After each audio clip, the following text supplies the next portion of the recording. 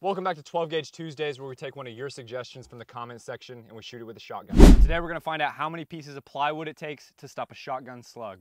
1 piece of plywood. In and out, let's move up to 2. In and out, let's move up to 4. We went through all 4, skimmed up our table. Let's move up to 6.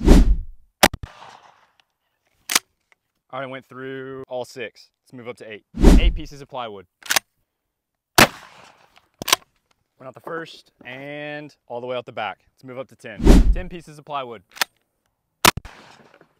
I went through the first, went through 10. Let's move up to 15. 15 pieces of plywood. All right, here it is. Went through the front and it looks like 13 stopped it, and the slug is right here on the table. Ow!